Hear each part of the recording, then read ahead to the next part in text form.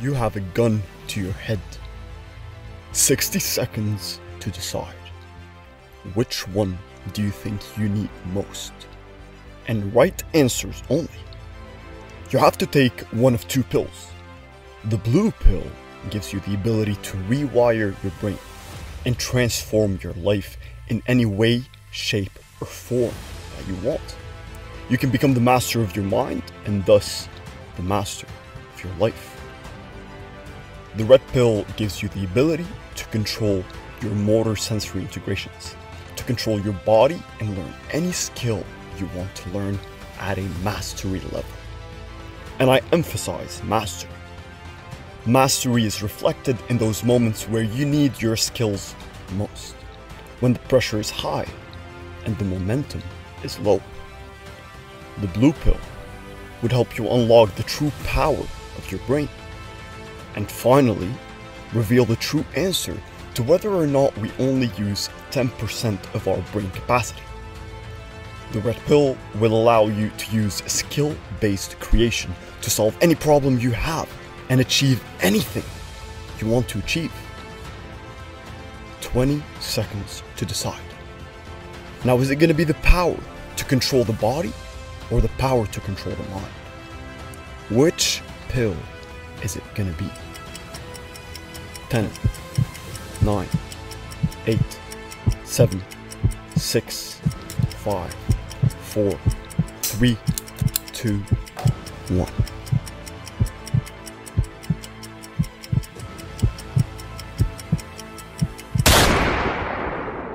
Wrong choice.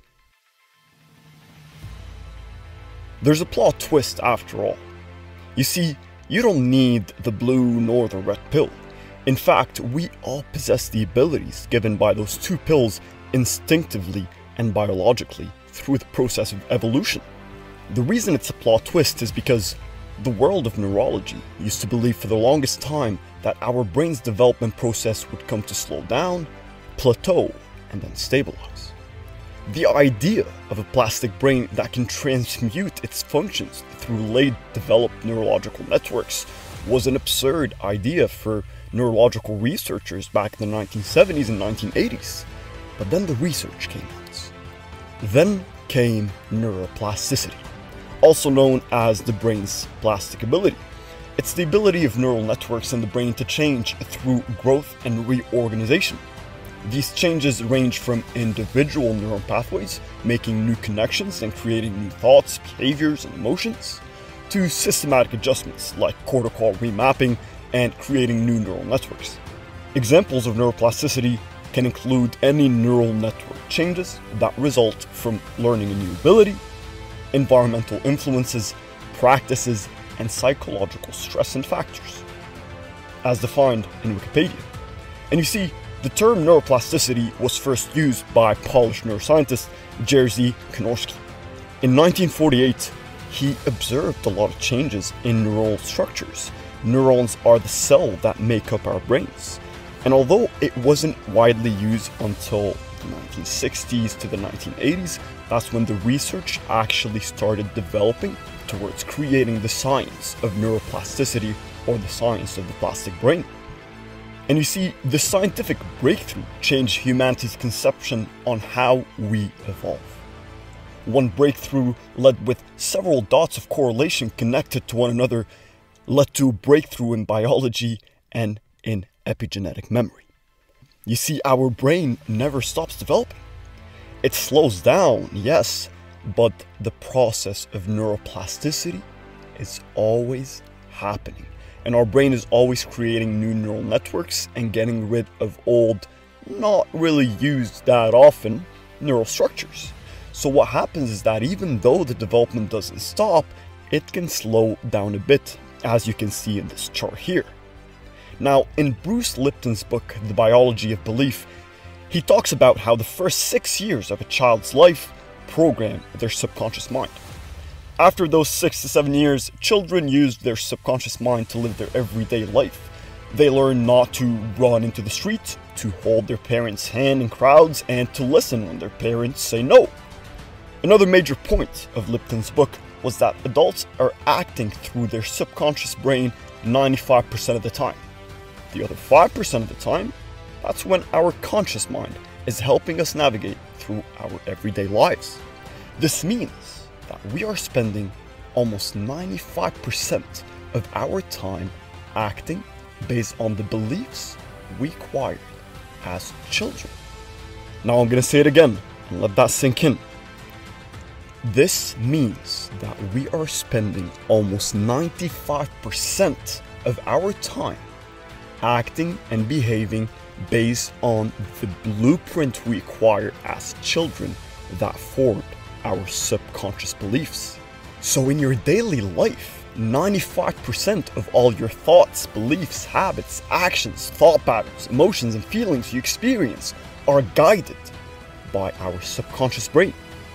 And what's even worse is that we are not aware of this subconscious guidance because our conscious brain is constantly focused on creating the perceptual image of the world we live in, of reality, right? Let me give you an example of how your subconscious brain can be influencing your present state.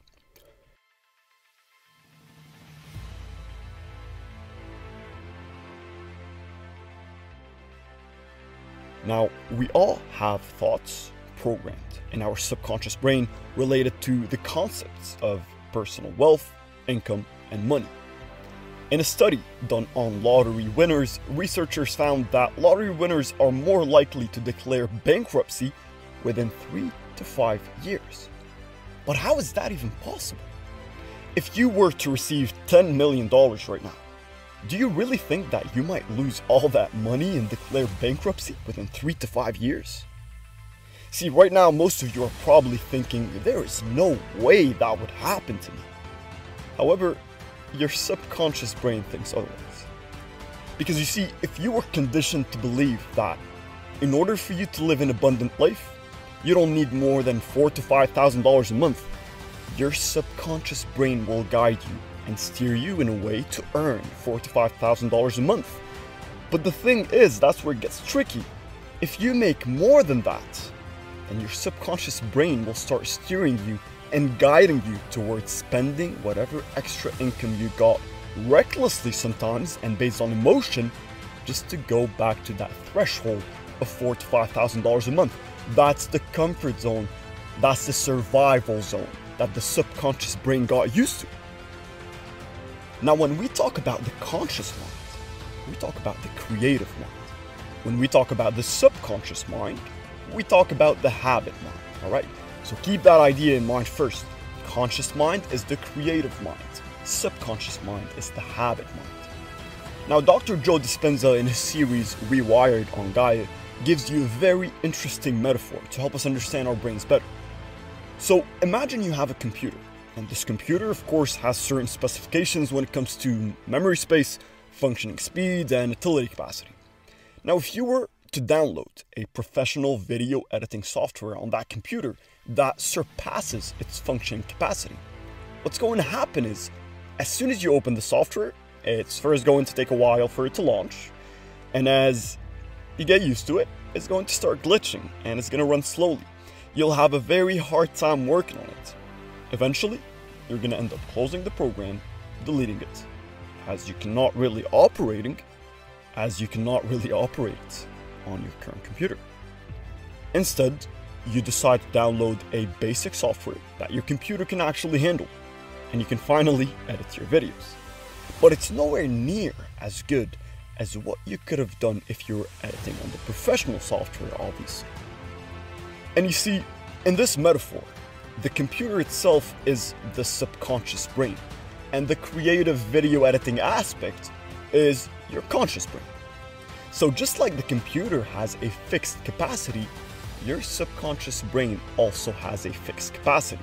But it's not fixed by nature or biology or evolution, it's fixed by the biology of belief. Now, what created this capacity? Well, your thoughts, social influences, experiences, environment, perception, and as we said, most importantly, beliefs. These are all factors that shape the capacity of our subconscious brain. Now, let me give you a more tangible example. If you have a goal where you want to make $200,000 in 1 year, the only thing standing between you, the goal setting process, and the goal achievement is simply your subconscious brain. If your computer is programmed to operate on a level where you can only make $50,000 a year, it will be impossible to try and make $200,000 a year. Your subconscious brain will create obstacles, doubt, negative thoughts, and detrimental behaviors to make sure that you don't exceed that $50,000 threshold. But why? Because your subconscious brain is your habit brain. And it is very hard to try and break a habit. Your subconscious brain will not only fight for your biological survival, but also it will fight for your psychological survival, those concepts that are rooted in the brain as beliefs. And whenever you set yourself a goal that seems out of reach, out of the comfort zone when it comes to your processing capacity, you will not be functioning properly, and thus you will most likely end up failing. And you see, this is exactly what happens when we set a New Year resolution. See, why is it that more than 90% of the people who set a New Year resolution would end up dropping it and quitting by January 14th? It's because they were operating on a conscious level, and your conscious brain has a limited capacity. This is the first part of the answer. Yes, your conscious brain is indeed limited in its capacity when compared to your subconscious brain. Hence the myth that says we only use 10% of our brain capacity. Now, when you set a goal and you try to achieve it, what happens is that for the first 2-3 days, you are excited and motivated to achieve it. Even when you feel lazy or tired, you still gather the motivation you have and you keep working on achieving your goal. Nonetheless, your willpower is often perceived like a battery. We know that the more we use our willpower, the more it gets drained. That's why people, when they go on a diet, they will not binge on a large pizza at 6 a.m. in the morning, but they're way more likely to do it at 11 p.m. at night. That's when they use their willpower throughout the day and it's nighttime, they're exhausted, and they say, you know what, I might as well just do it. There's not enough willpower to steer them another direction. And this is where our subconscious brain steps in and it throws us off the track, right? It throws us back into our old habits, old conditioning, what we're used to. That's the habit brain. However, if your subconscious brain was also wired based on a healthy diet, when your conscious brain fails to operate and steps in with willpower, your subconscious brain steps in and takes care of the job, making sure that you do stay on track. That's just because it's conditioned for you to follow a healthy lifestyle and a healthy diet. You see, you always use your brain's capacity to its fullest, but what happens is when there's a contradiction between what you consciously want and what you subconsciously believe, then your brain capacity starts to become limited as you are going through a fight with yourself. There's a quote that says, if there's no enemy within, the enemy outside can do us no harm.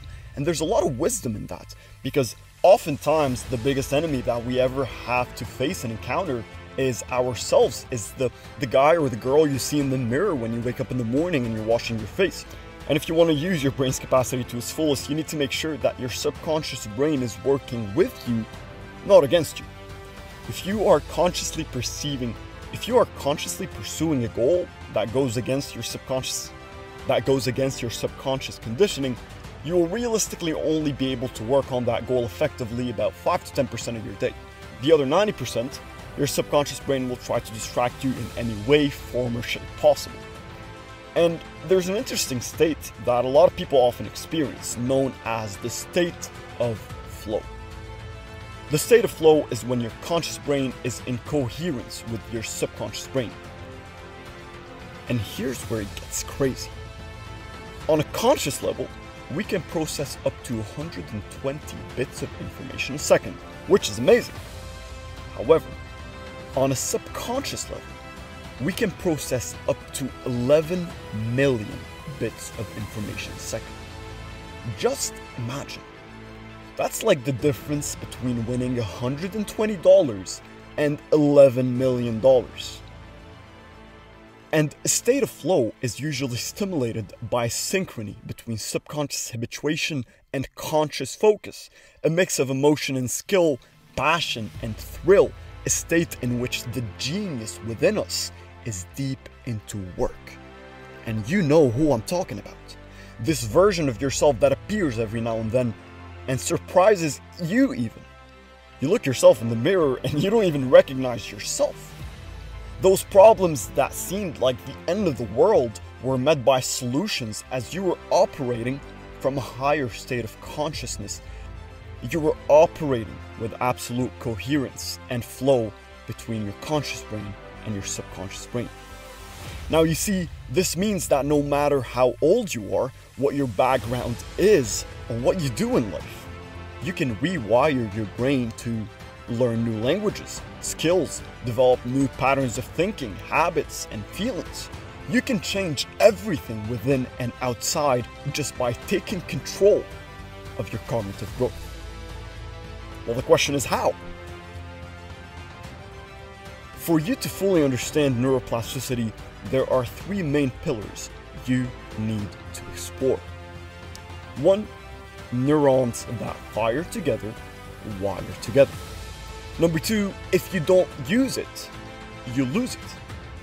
And number 3, neural structures are TFAR loops that provide comfort, security, longevity, and survival.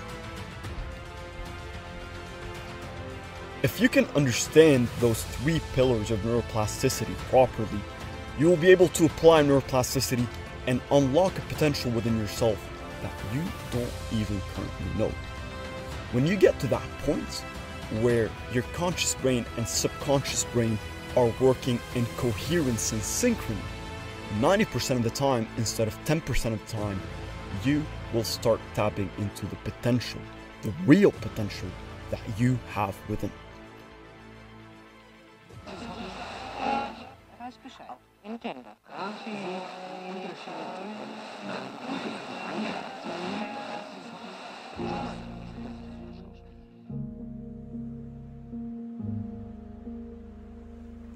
Friedrich Nietzsche once said, "He who has a why to live can bear almost any how."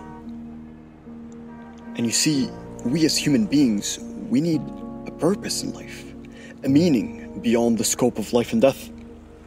Thinking about what will happen after we depart from this world, we tend to ask ourselves, why are we in this world to begin with if we are destined to leave it insignificantly? A question that has long been hanging in a silent echo chamber. What is the reason behind our mere existence? And when we ask a question, we do so because we want to turn uncertainty, ambivalence, or ambiguity into a logical, structural answer. But what happens when no answer is found?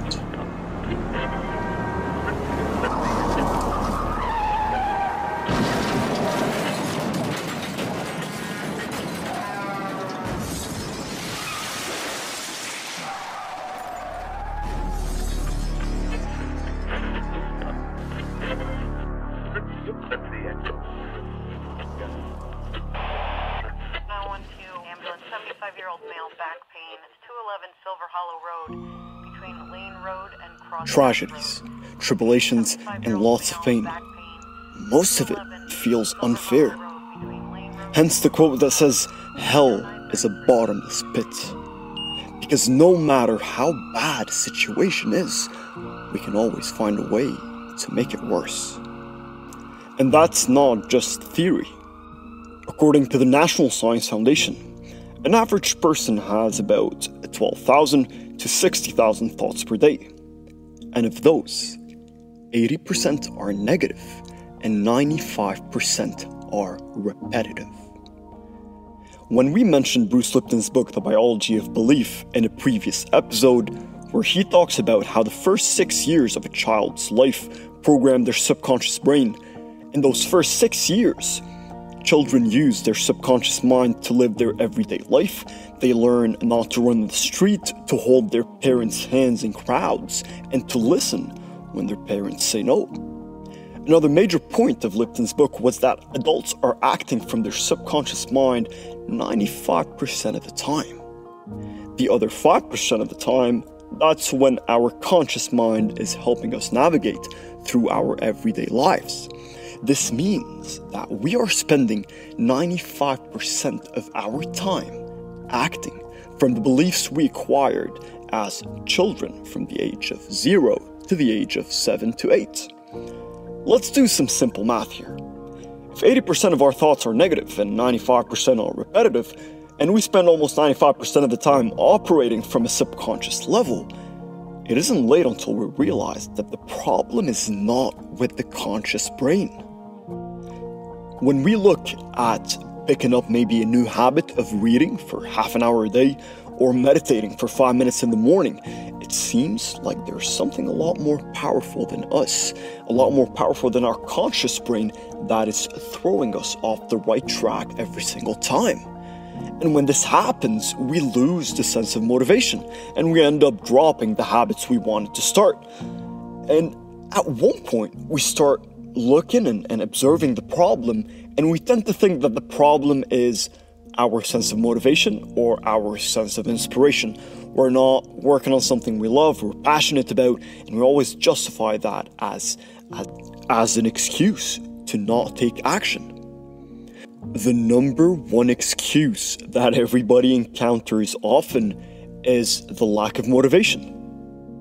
So when we don't really have a sense of motivation, we end up dropping the habits, or we end up dropping the goals and the plans.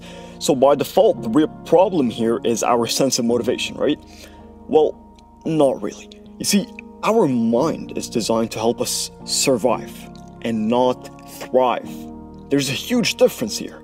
You are designed to move away from anything that can cause any kind of discomfort, pain, or anything that can hurt you. The subconscious brain is programmed to ensure our survival as a species and also ensure procreation. Now, when we talk about a state of survival, we talk about a state of stress. And stress is pretty common nowadays. Let's actually go back to the moment where stress really starts hindering our lives. And you see that most people nowadays, when we go to bed at night and we need to set an alarm, that's when the stress starts. Especially if you're somebody who likes to hit the snooze button, you're going to anticipate yourself feeling drained in the morning and feeling tired. Maybe it's cold. You're going to start anticipating the negative feelings that you're going to feel the next day. And you bring those negative feelings all the way to the present moment. And then you start stressing. And say you went to bed, you were able to sleep and not overthink. You wake up the next morning. As soon as your alarm goes off, you start stressing. And if you hit the snooze button and you think to yourself that you're just going to rely on the next alarm you have set up so that you don't miss work, even though you go back to sleep for a bit, you are going to be in a state of stress. Your body doesn't want to miss the second alarm, otherwise you might get in trouble. And this creates a lot of problems because stress itself is healthy. It's crucial for our survival. But too much stress, that's where the problem happens.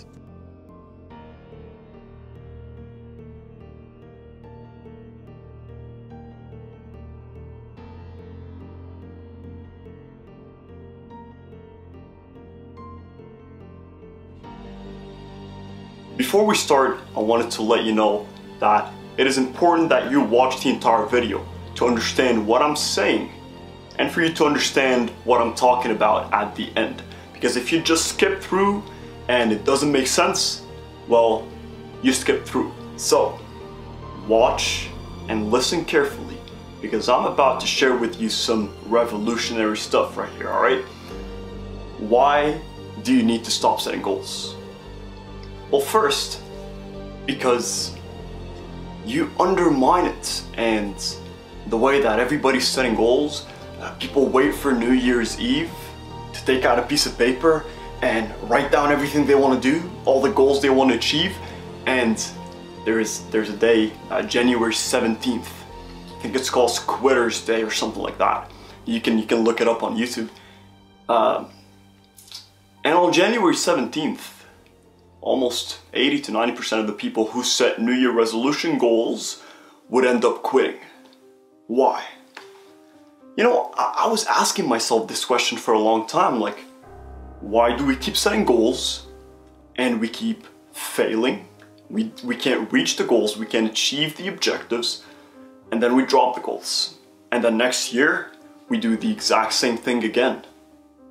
The problem is, at one point, you're gonna be sick of it.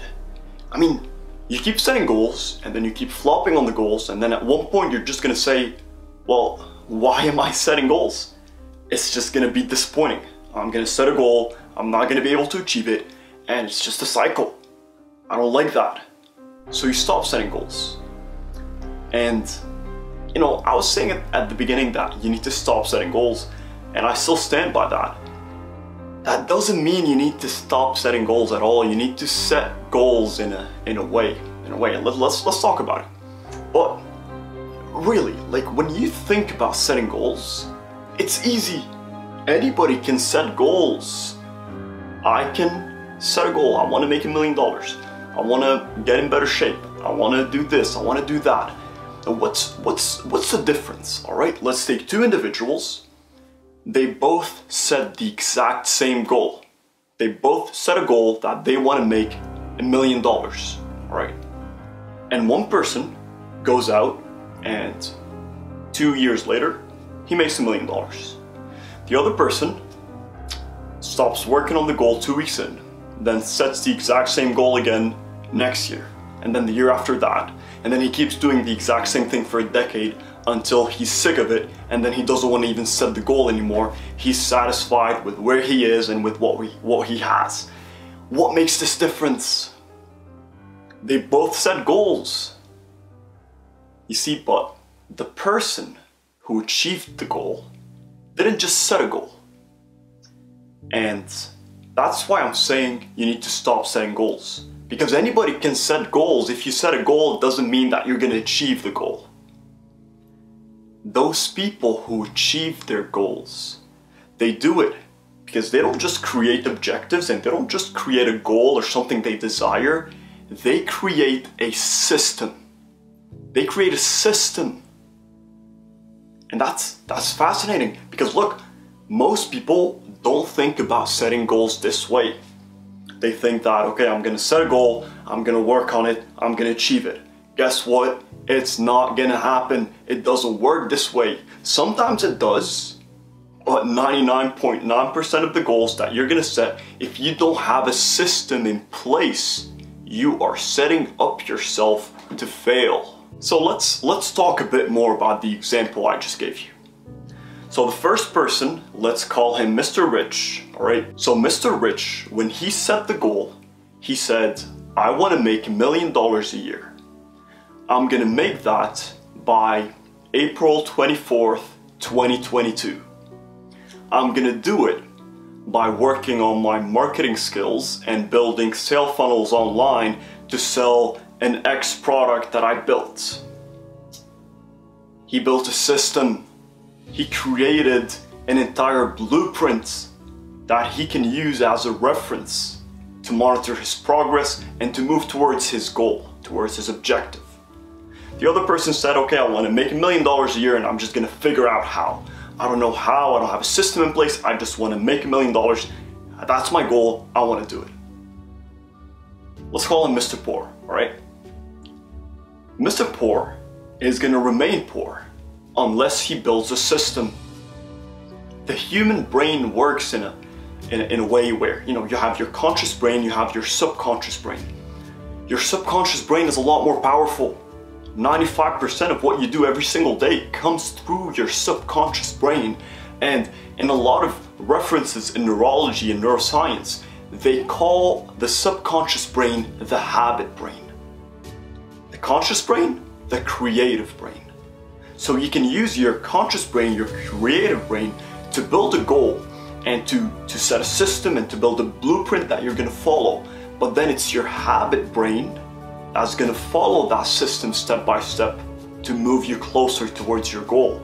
But if there isn't a system in place, your subconscious brain is going to be confused. There's nothing to follow, there's no blueprint to base your action upon, and it's confusing. and you end up dropping it.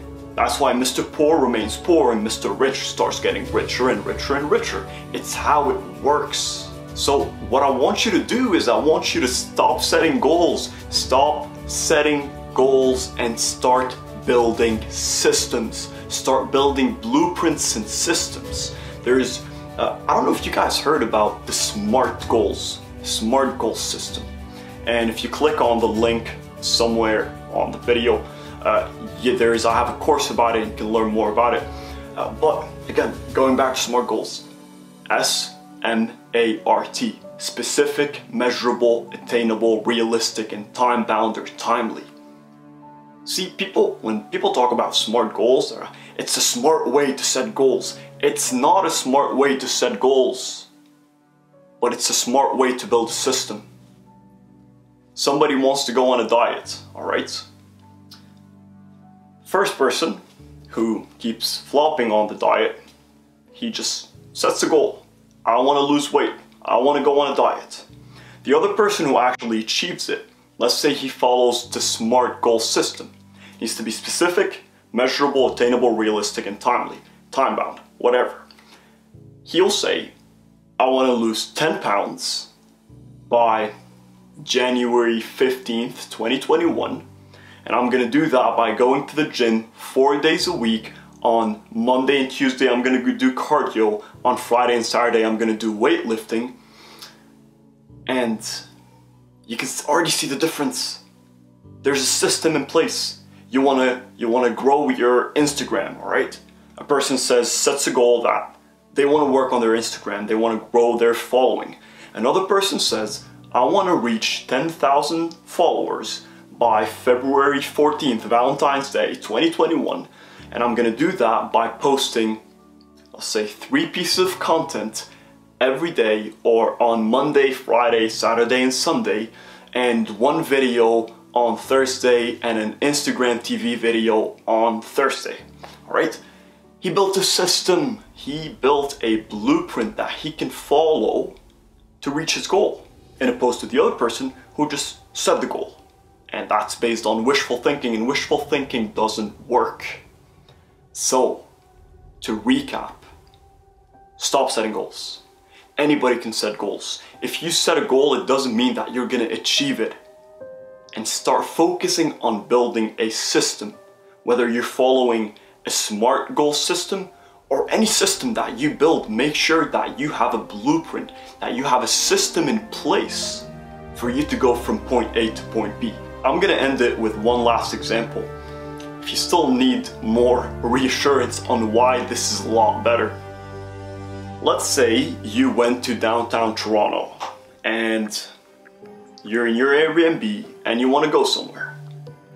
If you know the address, you have one of 2 options. You can either go downstairs and start walking and try to figure your way there, or you can open your phone, put the address on the GPS, and follow the map. Now, in both cases, one of them, in the first case, if you don't get lost, you might end up getting to your destination. But the other person would get there, there's not, you can't even compare, because the other one is following a system. He's following a GPS, he's following a blueprint. Go straight, go left, go right, go up, go down. It's how it works. So again, stop setting goals. Start building systems. It's the systems that are going to help you reach the goals. Goals alone are not enough. But when you combine a goal with a powerful system, you create a massive action plan that can move you towards your goal and help you achieve the results that you want to achieve.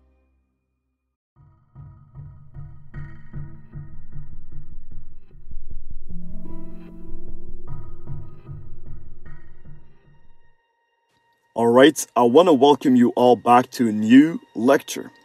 We're going to be talking about using neuro-linguistic programming to change your limiting beliefs. How to actually stop your self-limiting beliefs and eliminate them. And this is a topic that I can get very, very mad about and very passionate about because I believe that each and every person has greatness within. That each and every person that the only limits that we have in our lives are limits that we create.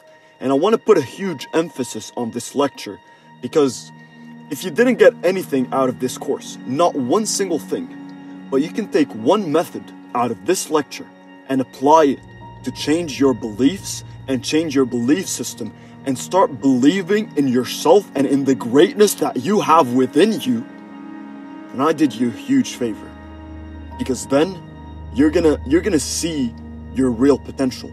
You're gonna see that everything you've been accustomed to, everything that you've been doing for the longest period of time in your life, that you've been just doing that because you've been limiting yourself by your own beliefs, by those self-limiting beliefs. And once you break free, you will unleash a version of you that you've never seen before.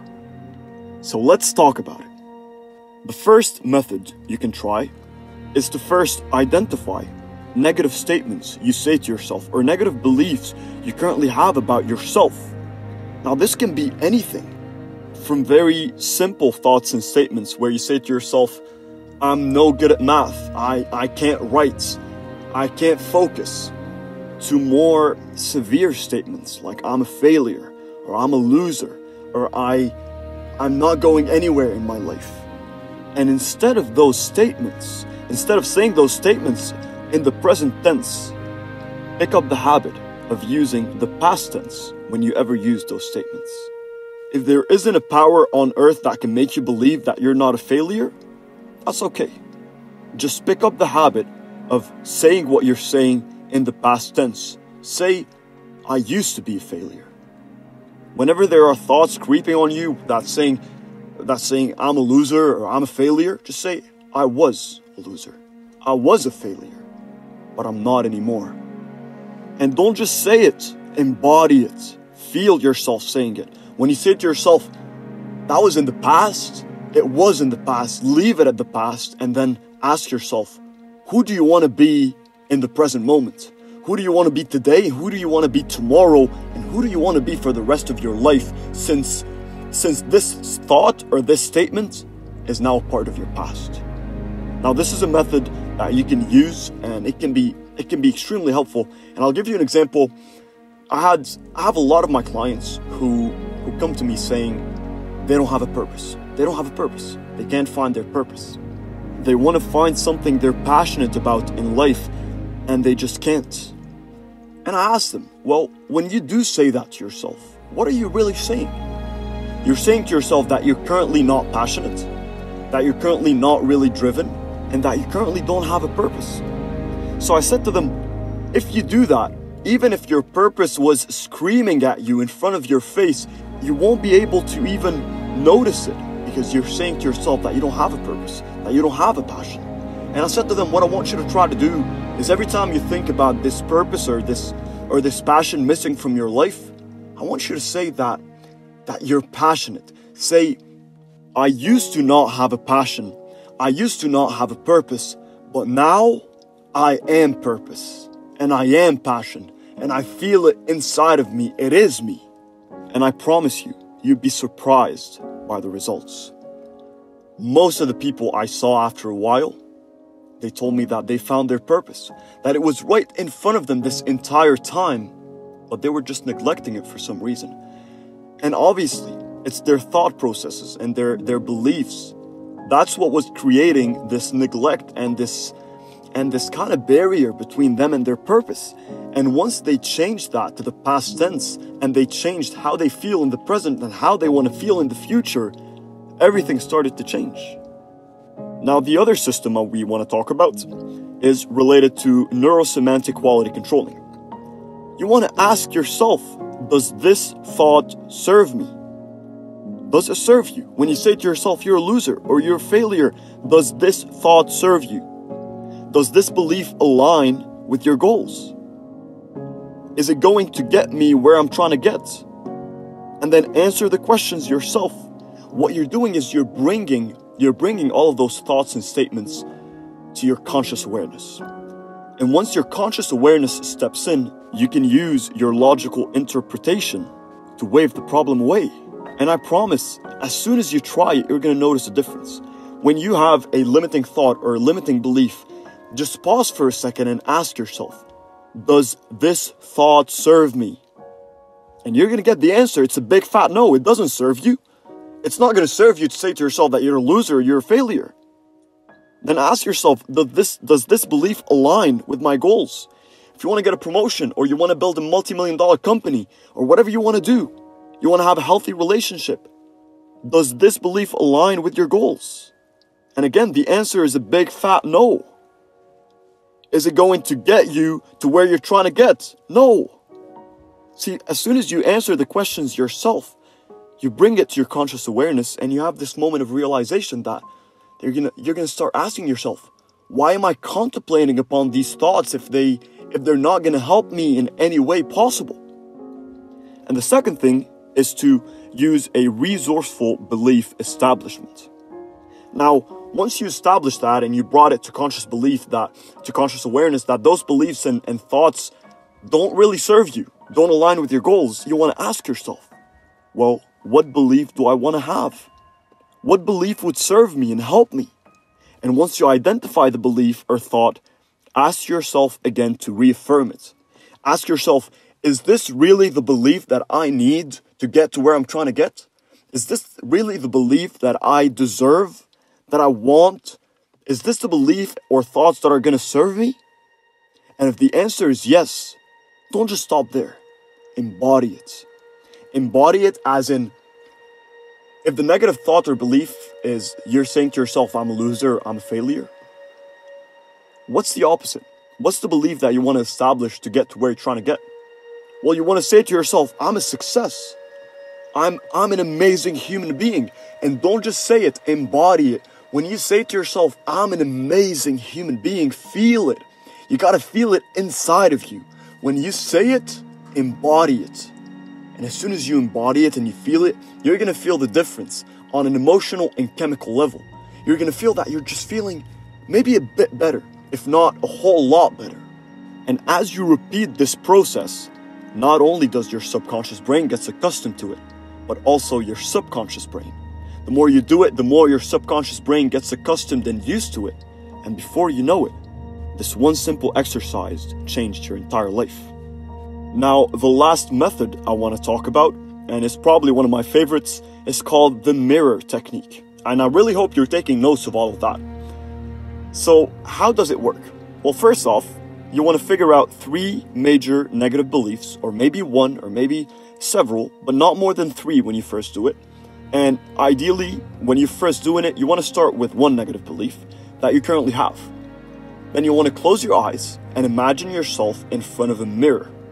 And this mirror is a projection of your future. So you stand there for a second and you look at the mirror and you can see your reflection.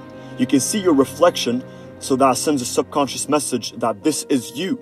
You're linking the image in the mirror to you, and then you start projecting your future into it. Now, the second thing is, as you look in the mirror and you see how your future would be like if you keep contemplating the same beliefs.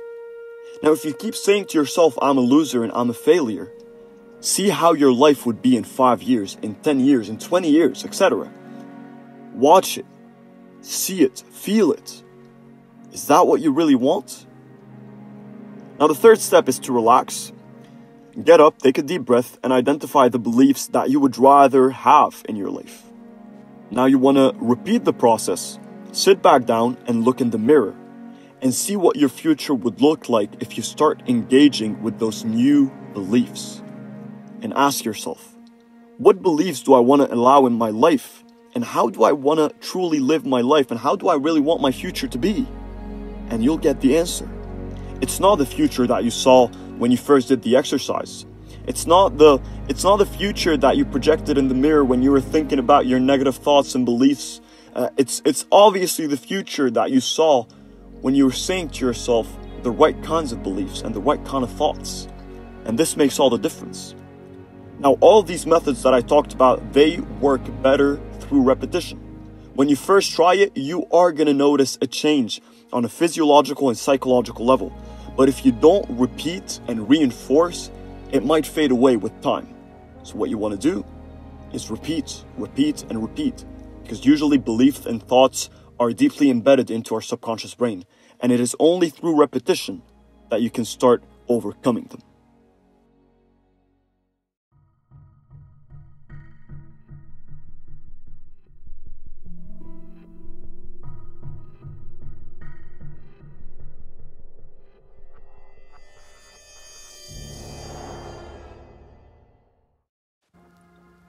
In this lecture, we're going to be talking about the TFAR system, a neuro-linguistic system that it's not really a formula that you can use. It's more of a notion, an informative lecture that I would like to share with you because it can really change the way you think and your outlook when it comes to your thoughts, your feelings and emotions, your actions, and the results that you are getting. So let's get to it. Now, if you want to summarize what TFAR stands for, thoughts equals feelings or emotions equals actions equals results. Just this one concept, if you really understand it, grasp it, and start applying it with self-awareness in your life, it can change your perspective on everything. Because most people that I meet with and I try to work with, they always talk about the main problem, which is their action. I'm not able to do this habit. I'm not able to perform well in school. I'm not able to do well in my job. And they always talk about action. I'm procrastinating. I'm smoking too much, this and that. And I'm like, I understand that action is the problem, but there's a root behind every action. There is a thought and there are feelings and emotions. You don't act until you think and feel a certain way. If you don't think about something and you don't feel a certain way, you won't act on it. If you think about smoking and then you start feeling excited about it, you're gonna act on it. But if you think about smoking and then the feelings associated with it are kind of like those repulsive emotions and repulsive feelings that you hate it and you don't want it, you're not gonna act on it. When you think about procrastination, you think about procrastination, and then you think about what you're gonna do to procrastinate. So if you have some work to do and then you're like, oh, why don't I just go out with friends instead? And then you get excited and you do go out with friends. But let's say you have a deadline, right? And you feel pressured and you feel stressed, and which is not the kind of feelings and emotions we're looking for, but just for the sake of the example, you think about procrastinating, about going with your friends, but then the feelings that you get, what are you gonna feel? You're gonna feel stressed. Oh, you're gonna say to yourself, no, I can't do that. I have a deadline. I need to finish this in the next 12 hours. I can't be going out with friends. So then you don't act on it. And the combination of our thoughts, feelings, and actions, they constitute and they bring us to the results that we see at the end of the day. People always think that it's their actions, that actions equals results. That's not true. It is true, but it's not completed. The equation that most people follow in their life is missing two fundamental elements, which is thoughts and feelings. And when you start looking at everything you do in your life through the lens of the TFAR system, you start looking at actions and you start observing the root of the action, the thoughts and the feelings. And you change those thoughts and those feelings, you can change the actions. And when you change the actions, you can change the results. Now, the best way to really use the TFAR system is that you need to build it. You need to build the system and then reverse engineer it. What do I mean by that? Instead of dwelling on the actions that you're taking that are, not what you want, think about the results. And what I'm about to explain can be broken down into two sections. And the first section I want to talk about is how do you use the TFAR system if you want to get a certain result. And the other example that I want to talk about is how do you use the TFAR system to change a certain action that you do on a daily basis or on a weekly basis or monthly basis, whatever it is. So I'm going to be talking about how you can really use this system to change your results in the next slide. But for now, I want to explain to you very quickly how you can use it, as I did explain it already, how you can really use it to be aware of your actions and change them. So basically, if there is any kind of actions or habits that you're taking in your life and you look at them from the TFAR system lens, you will not just look at the action. You will look at the outcome, at where you're heading if you keep doing the action, the result that you're going to get. You also need to look at the feelings and emotions that you feel while doing it, before doing it, and after doing the action. And of course, the thoughts associated with it. Now, once you become aware, you can start noticing where this pattern is being reinforced. If it's the thoughts, if you're saying to yourself, I'm not good enough, I don't have everything it takes, I always procrastinate, whatever thoughts you keep saying to yourself, and those thoughts that you actually believe, and then you want to see if you are reinforcing them with emotions. If you're saying to yourself, I'm a failure, and then you feel like a failure, you feel that you're depressed, or you feel that you're putting yourself down, which is leading to a certain action, the action is not the problem. The action is not the problem. It's the thoughts, it's the feelings. Those are the real cause of the problem. That's what's leading you to take the action in the first place. But if you change the thoughts and the emotions, then the action would change.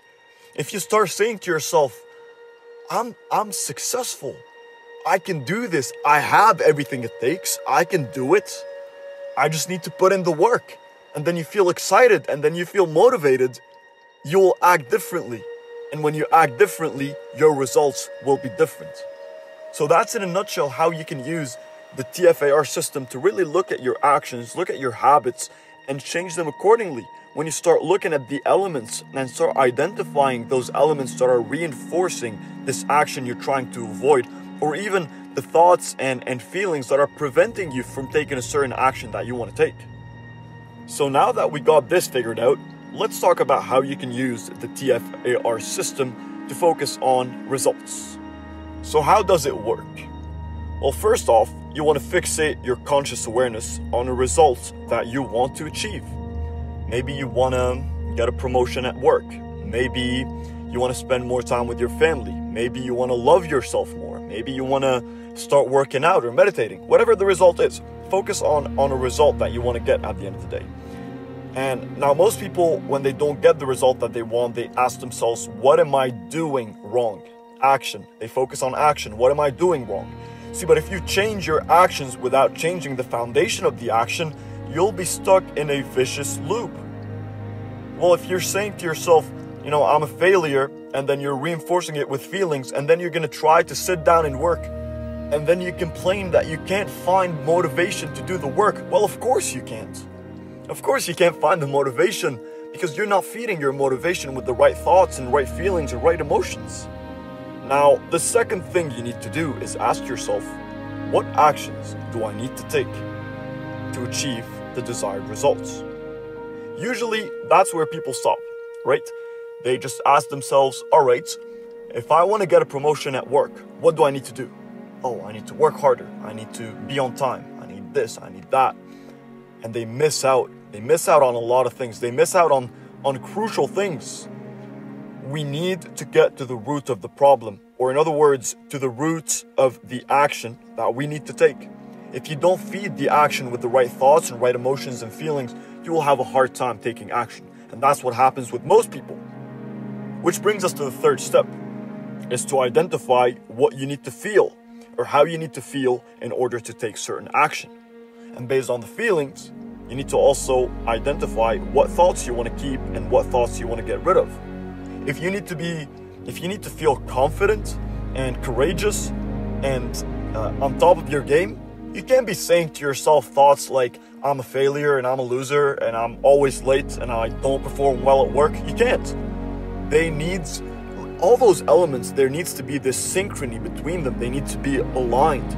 There's a correlation between each and every one of the elements in the TFAR system that you need to be aware of.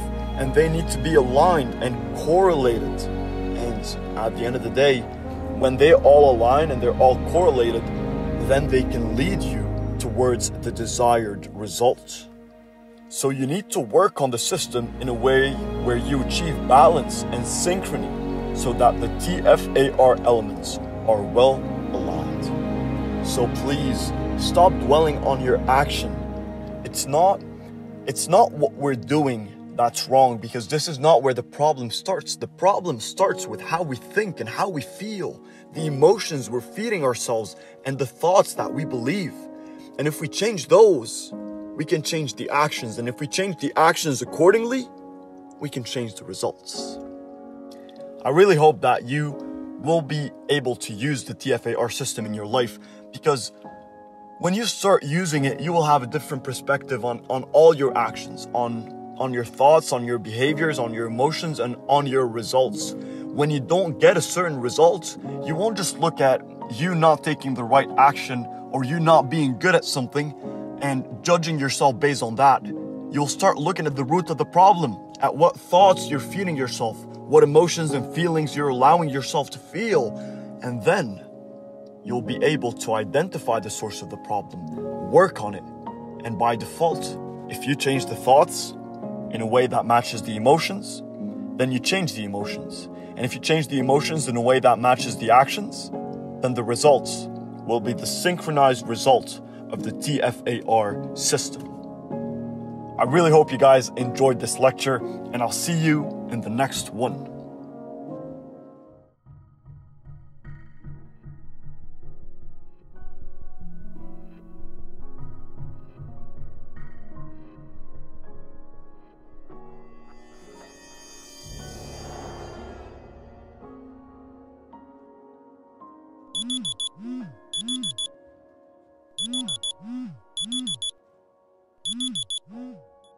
The first step is to pick a genius you would want to model. And maybe beforehand, I want to give you a brief explanation.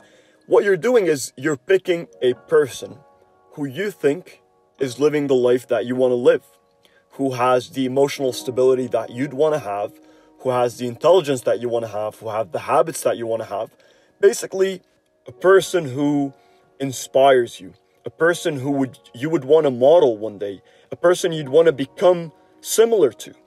And first step is to pick that person. Pick a genius you would want to model, and make sure you pick someone who you can actually know a bit about their lives. Whether you pick Tony Robbins or Elon Musk or Bill Gates or your dad or myself, pick somebody that you can at least know a bit about their lifestyle and their habits and their success. If you pick somebody from 300-400 years ago in history that inspired you a lot, but you can't really know a lot about them, it's hard to model them in that sense. So pick someone you can actually explore their habits and their emotions and their success in life.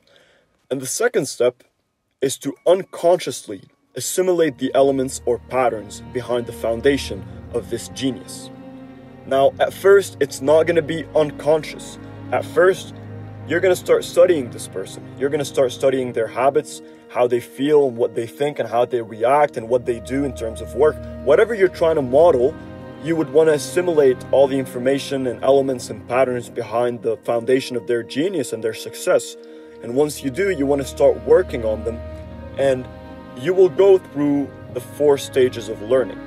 The 4 stages of learning, they basically create the foundation of how we learn everything. We usually start with unconscious incompetence. This is the part where you are not even aware of your incompetence. And then when you start being aware of what you want to learn, you move into conscious incompetence. You consciously know that there are some things you need to learn. There are some things that you're not competent in. And then you move towards the step of conscious competence, where you start learning the stuff and you start developing, you start modeling the genius or the patterns and the elements that they have. And this is where you start moving towards conscious competence. You can consciously model them and consciously replicate their way of thinking and their emotional state. And you keep doing that with consistency until you get to the point of unconscious competence, where you are unconsciously competent to assimilate the elements or patterns behind the foundation of this genius or their success. And in order for you to do that, you need to practice parallel contextual training of the brain. You want to train your brain in a contextual way, in the same context that this genius trains his brain, in a parallel way to what he does and how he thinks and how he feels. You want to model them. And since you have a very clear and vivid image of who they are and what they do, then you can start indulging in the parallel contextual training of the brain. Now, if you do that, you will be able to access this NLP system. But let's take it a step further. The main idea here is that you are picking a genius or a model that represents the combination of elements you need to get what you're trying to get eventually. Then you use your mirroring ability to align yourself and form the same combination of elements, first consciously and eventually subconsciously. And here is the part where you can take it a step further. You don't need to pick only one model. You can have a role model for your career, a role model for your love life, a role model for your morals, a role model for your physical exercising. There's this fascinating TED Talk. I don't really remember who the speaker was, but what he said is usually that he said, I wake up in the morning and then the Dalai Lama is teaching me how to meditate. And then I go to the gym and I have Arnold Schwarzenegger teaching me how to work out. And then I go to work in the banking sector and I have Warren Buffett mentoring me on how to do my investments. And of course, he didn't have them there with him, but he used this exercise. He used the NLP system of modeling a genius and implemented it in different parts of his life. And therefore, he excelled. He's a multimillionaire and he is excelling in different parts of his life because he mirrored and modeled geniuses. If you want to be great, you got to think like great people. If you want to be successful, you got to think and act like successful people. And it's a very easy method. You can apply it and you can start applying those methods on a daily basis for you to start modeling that person step by step and bit by bit. And sooner or later, you will start noticing tremendous change in your life. With that being said, I really hope you guys enjoyed this lecture, and I'll see you all in the next one.